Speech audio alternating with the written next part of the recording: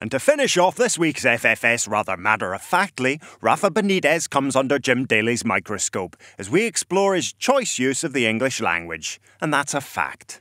Vamos, Jim!